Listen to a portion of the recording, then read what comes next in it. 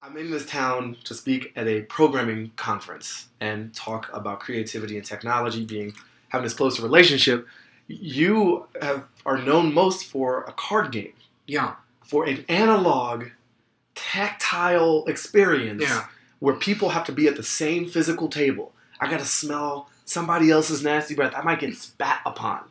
And that is so different from where money and attention are flowing as far as new interactive experiences.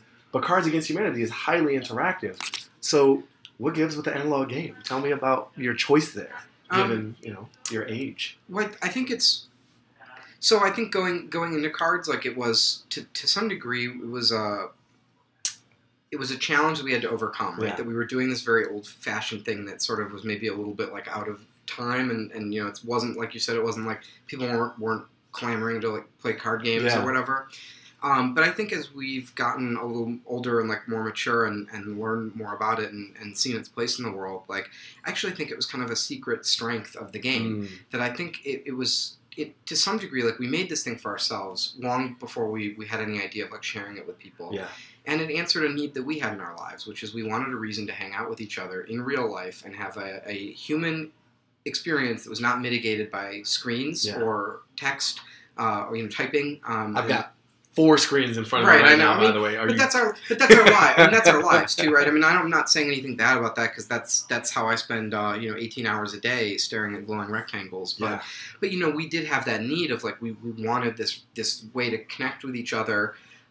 So that was part of it, was that you're going to have this great social experience with people. So people often tell us, like when I talk to them about cards, it was like, oh, I had like the best time of my life, and we went out to a bar and we were like laughing and having fun, like.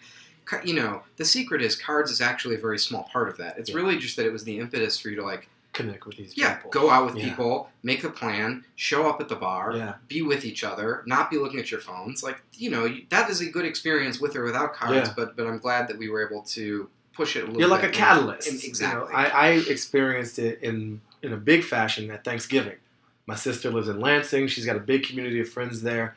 I don't see her much less them, because when I do, I like try to sneak in and out. I want to maximize my time with her. There were probably 20 people, and we took over the restaurant. We put tables together. It slows the game down a lot. I don't recommend 20, by the way. It's almost like too much, because people get little side conversations going, and it breaks apart the group experience a little. But it was insanely fun. Yeah. And it was how I met people, too. So it was an interesting way to get a window into your personality. Yeah. Like, what are you putting forth? How are you explaining things? It's like we never thought of it as a like an icebreaker game. Right. And actually that just even that word like makes me nauseous. Like, I just hate it's like getting to know you. For you coworkers, right? Trust games.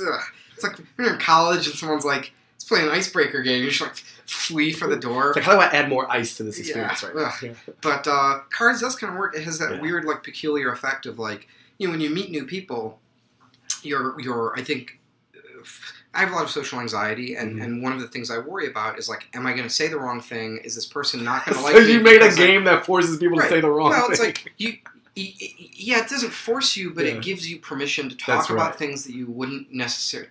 You're saying out loud. The game is a framework that lets you say things out loud that you might not otherwise say to people. Yeah. And there's a certain tension there, but that's comedy, right? When you create that tension and then people laugh, there's like the tension and the release of the tension. It's like, okay, we're all cool. Yeah. Like, everyone can laugh at these things, and we're all aware of these taboos. Yeah. It's like taboos, or even like the things that normally divide people, right? And it's like, well, we'll put it all on the table. Like literally, it's right there, and we'll say it out loud. And so I do think it does. It is a pretty good like shortcut to just like cutting through all that bullshit.